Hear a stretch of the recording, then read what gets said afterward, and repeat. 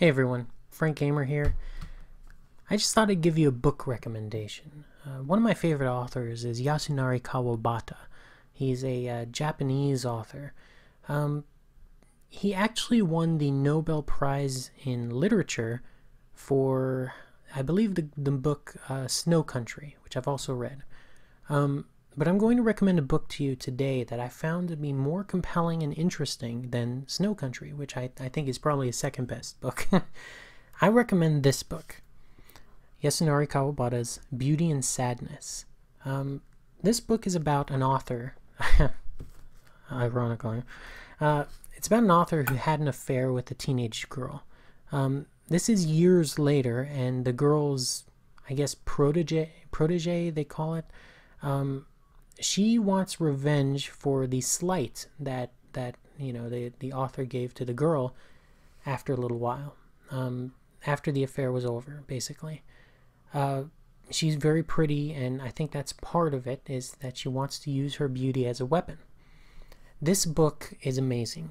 I'm not going to talk too much about it because I don't want to spoil anything, but let me explain this.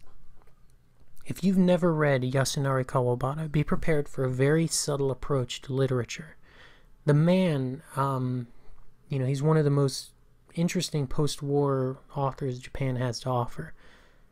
He actually ended up, with each of his books, painting a picture of Japanese culture at the time, which bore with it many hints as to what was going on in the story, without actually disclosing what was going on in the story. It's very hard to describe.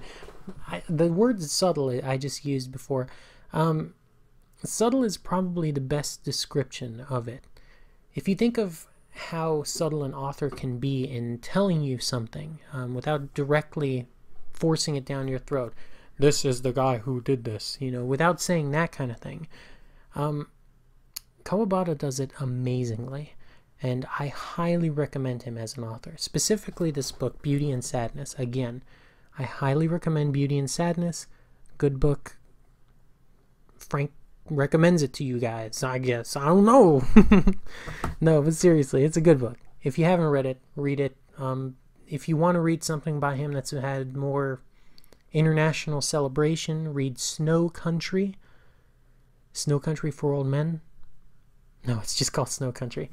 No, if you're interested, just read Snow Country. But I highly recommend Beauty and Sadness over Snow Country. I think it's a better book. People will disagree with me on that. It doesn't really matter. I just love Kawabata. So, like this video, like, comment, subscribe. Leave me a little note saying whether you've read him or not. If you're interested, I don't know. I might do more book recommendations in the future. I've got a lot of them. Some of them are okay, I guess. Let me know if you want more book recommendations. I'll try to make them in the future, okay? Thanks.